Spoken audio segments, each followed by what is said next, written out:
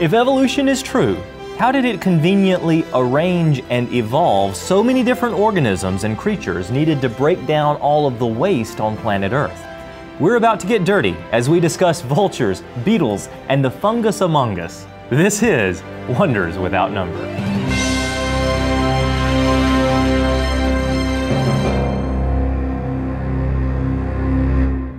Decomposition and decay, they're vital processes, and they really are.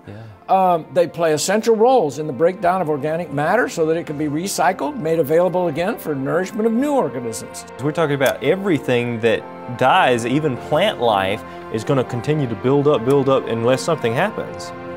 Everything that exists has something that when it dies, and everything dies, that means everything has something there to kind of clean it up after it dies. And he's made all kinds of different creatures, and from mammals down to bacteria that do that job. They're cleanup committees, so to speak. You have wood lice and fungi and slime molds and bacteria and slugs and snails and millipedes and springtails and earthworms. They all know what they're supposed to do. They all love to do it. They just do what God created them to do, and it's such a benefit to us. Oyster mushrooms, they clean up all kinds of things. So they're good vacuum sweepers for our environmental cleanup.